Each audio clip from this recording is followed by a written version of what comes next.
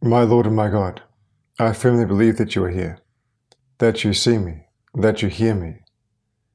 I adore you with profound reverence. I ask pardon for my sins and the grace to make these moments of prayer fruitful. My Immaculate Mother, Saint Joseph, my Father and Lord, my guardian angel, intercede for me. In the Gospel of today's Mass, we come across Jesus around Jerusalem again, and it seems that he was walking in from the northeast, through the sheep gate, and nearby a pool which the Gospel calls Bethsatha, although I've read that it was actually more commonly referred to as Bethesda. Excavations in the area suggest that it would have been a double pool with 5 large porticos that held a large number of people. The passage begins as follows. After this, there was a festival of the Jews, and Jesus went up to Jerusalem. Now in Jerusalem, by the sheep gate, there is a pool, called in Hebrew Bethsatha, which has 5 porticos. And these lay many invalids, blind, lame, and paralyzed. One man was there who had been ill for 38 years. When Jesus saw him lying there and knew that he had been there for a long time, he said to him, "Do you want to be made well?" The sick man answered him, "Sir, I have no one to put me in the pool when the water is stirred up, and while I am making my way, someone else steps down ahead of me." Jesus said to him, "Stand up, take up your mat, and walk." At once the man was made well, and he took up his mat and began to walk. As we hear this story, we again pause to think about what Jesus saw and did there. And Lord, for my part, I like to think that you were walking amongst some sort of hustle and bustle around the area, not something ridiculously busy like the center of one of our 21st century cities, but a place where there was a lot of coming and going. And it seems like in amongst that hustle and bustle, you weren't only thinking about how to get to where you were going, but you're actually looking at the people around you, thinking of them, of the things that they have on their minds and in their hearts. After all, it would have been so easy to walk past that sick man lying by the pool. It seems that most people did. But you don't just walk past. You stop to talk to him. It's one more way that you seem to show how much you see what we don't. We so often see things that are difficult or that cost, or at least that cost time. Certainly in my part of the world, people are easily obsessed about time. We're all convinced of the importance of what we're doing and how we can't afford extra delays and unexpected things, and we just walk straight past so many good people at our side. But you look and see a soul who can bring glory to God. How dumb we are when we just see people around who could delay us, instead of people who could give everything to you. And when we look with your eyes at those people around the pool in today's Gospel, what do we see? We find a group of souls gathered together at a pool called Bethesda, which means something like house of mercy or house of pity. And this pool is found near the sheep gate. Okay, Jesus, forgive the poetic license, but I can't help see a reflection here of so many of your flock who sit at the threshold of mercy. They are almost there, but just lack the last something to get them back in union with you. And then I think of my own surroundings, and I have to admit that there are a lot of people around us who seem to fit that description. People on the threshold of mercy who seem to be awaiting the last something to get them close to you.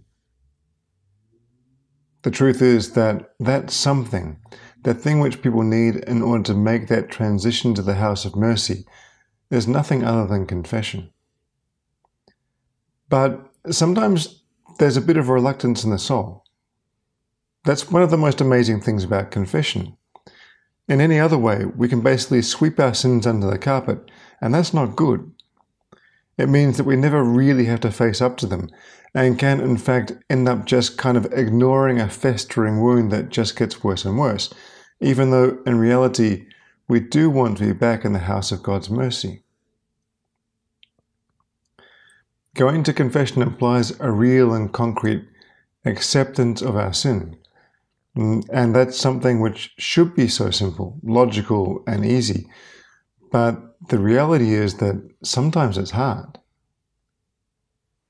Certainly, I remember when I was looking for God, beginning to think about converting, I was talking with a good friend of mine, a girl who helped me in the end to come to the faith. And I don't remember what it was exactly that she told me, but we were driving home one day, and she mentioned something about the idea of sin and that I needed forgiveness.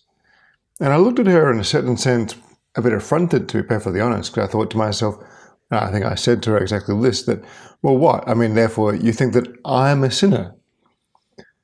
I mean, I was brutally offended. I thought it was horrible that she couldn't imply that I was a sinner. But then she laughed. And I said, so what are you laughing about? And she sort of explained to me in the way that a person can when they know more than you do, that a certain thing takes place in the conversion of any soul, which is the realization of sin. And that certainly was my case. When I came close to God, when I started to find Him, I started to realize what sin was and how it was present in my own life. That realization, in a certain sense, costs us because it means accepting something about ourselves that we don't want to accept. But we always win when we do. Sometimes it costs a lot to accept the reality of our own sin, and we end up delaying confession ceaselessly, or just turning away from it, pushing it into the background in the hope of forgetting about sin and moving on to other things. But the reality is that in confession, we have peace and freedom. We know that we are right with God, and actually, we know also that we are right with ourselves. When we accept our sin for what it is, without worrying about it or thinking that it makes God turn away from us or something like that, we have peace. We're not fighting with ourselves, forever trying to convince ourselves that the reality is not what it is. With a good confession, and even better by going to confession regularly, we know ourselves better and also have the joy of knowing that God is happy with us as we are. It's actually by going back to ask forgiveness, by going back to confession, that we experience God's forgiveness. The more we experience that forgiveness, the more we realize how complete it is, and the less we are worried about our own defects. It's one of those eccentricities of the interior life, that we know God loves us even with our defects, but we struggle to love ourselves with our defects. We struggle, therefore, to accept them, and we superimpose that vision on God. We think that He also struggles with our defects, but nothing could be more opposite from the truth. God not only accepts us as we are, faults, sins, and all, but loves us as we are, faults, sins, and all. He just asks us to come home to the house of mercy, in order to experience His forgiveness firsthand. Then, Jesus, I keep looking at the gospel, and I hear you calling the sick man, asking him, do you want to be made well? And when I hear that, I know that you never stop calling souls, including the souls around me. But, as this man says, I don't have anyone to help me. We want to change that. We want to be that person around others who can help them. And the reality is that we can do a lot of good for souls by bringing them back to confession. But how do we do it? That sometimes seems more difficult. One of the best things we can do is not simply to encourage someone to return to confession, tell them that it would be a good idea or something, but to open up and be sincere about the way that confession helps us.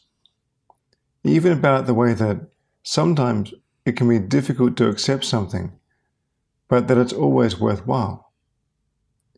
Perhaps then, as we finish our prayer, there are two things that we might ask of Our Lady. Firstly, we ask you, our Mother, for the help to get to confession with all the simplicity and joy of someone who knows that they are not only a child of God, but a child whom He loves deeply. And secondly, we ask you also for the help we need to carry out a really fruitful apostolate of confession, helping many other souls who dwell at that threshold of mercy to cross the divide and to experience the forgiveness of God. I thank you, my God, for the good resolutions, affections, and inspirations which you have communicated to me in this time of prayer. I ask your assistance in putting them into effect. My Immaculate Mother, Saint Joseph, my Father and Lord, my guardian angel, intercede for me.